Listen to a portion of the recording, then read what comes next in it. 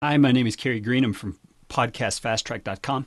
And in this short video, I'm going to show you how to use the free program Audacity to record your content to send to us for podcast production. Let's get started.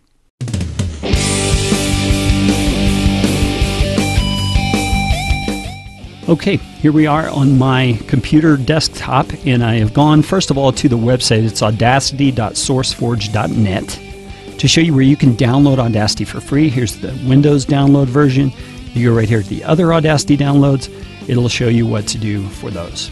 All right, so there's all these different Mac, Linux, the source code if you want that. Don't think you would. But anyway, that's how you get Audacity.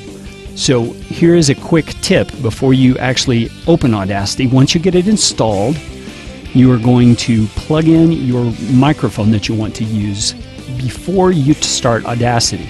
Because if you don't, it's not going to recognize your microphone. So plug in your microphone first, then open Audacity.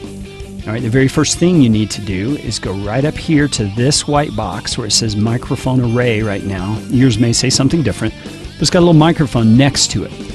Now make sure it's the one with the white window next to it. You're going to open that and you're going to look, and here is my microphone. It's this AT2005 USB. Okay, so I'm going to choose that, and that is going to be the resource that Audacity takes the recording from. All right, so now in order to record your content, all you're going to do is like a tape recorder or something like that. You're going to just go up here to this red button and hit record. And you're going to speak into your mic. You can read your script. You can do whatever you want. This is how you do it. I'm going to press the record button. Okay, I'm now recording Audacity for a program example. This would be your main content of your podcast that you're recording right now. And it's just playing right along. You can see the sound waves jumping. And I'm going to stop now just for the sake of time. So you go over here and you hit the stop button. And it has now recorded your voice. I'm going to click right here for a second and play it back just so you can hear it. Okay, I'm now recording Audacity for program example.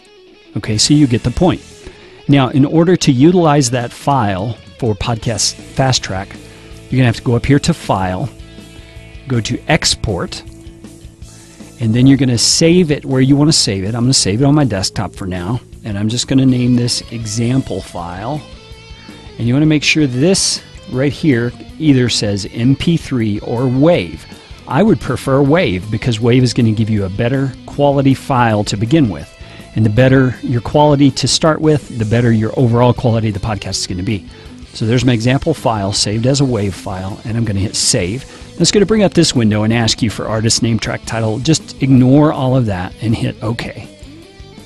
And it has done it. Now if your show is longer, it'll take longer, and you'll see a little window right here that has a progress bar happening. But now I can minimize Audacity, and I'll minimize all of these, and you can go onto my desktop and see right here, example file, WAV, is there.